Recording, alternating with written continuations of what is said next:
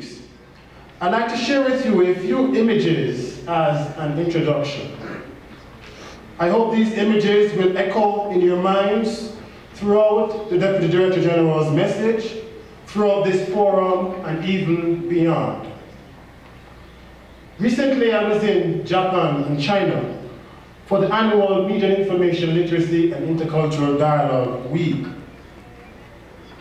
In fact, the Media and Information Literacy and Intercultural Dialogue Week was the product of excellent partnership, similar to the partners who are hosting this Latin America and the Caribbean MIL Foro.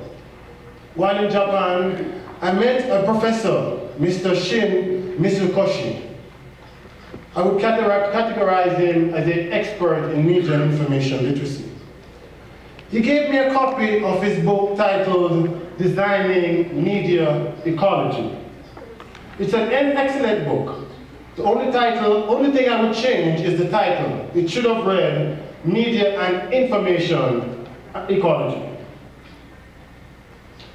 I want to say a lot more about this book, but let me get to the point.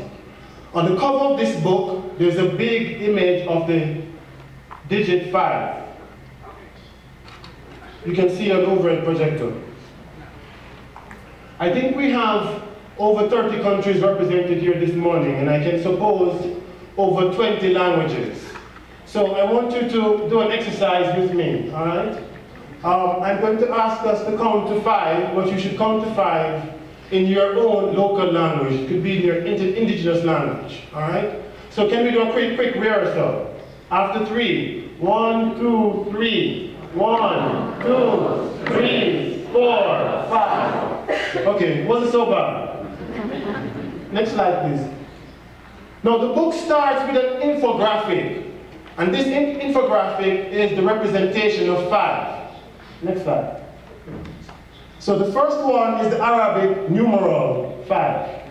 Can we count? In your own language. 1, 2, 3, 4, 5. Next slide.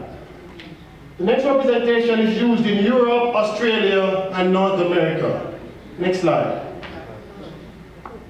This representation of 5 is also used in France, Spain, and South America. Next slide. 5, this is the Chinese character for 5. Next slide. Again, we're in Latin America and the Caribbean. This is the Mayan numerals representation of 5. Can we count to 5 in our own languages? 1, 2, 3, 4, 5.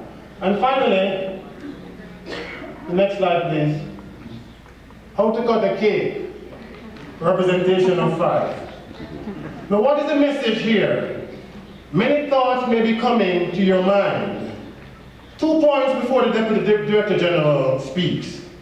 The first one is, each of these representations of 5, as well as the effective use of each image, is a complete truth. Note I said complete truth. My second point is a question. But are all representation of information and media content and their effective uses complete truth? I repeat the question. But are all representations of information and media content and their effective uses complete truth? Media and information literacy is about a search for truth. Truth about intercultural dialogue. Truth about peace. Truth about interreligious dialogue.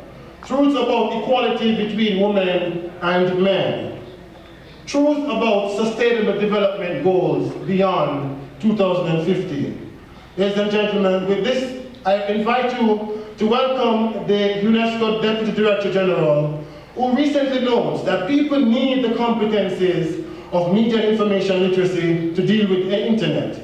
He further calls for media and information literacy to be anchored in the curricula of all schools and be a part of everyday lifelong learning. Ladies and gentlemen, Mr. Getachew Engida, Deputy Director General of UNESCO.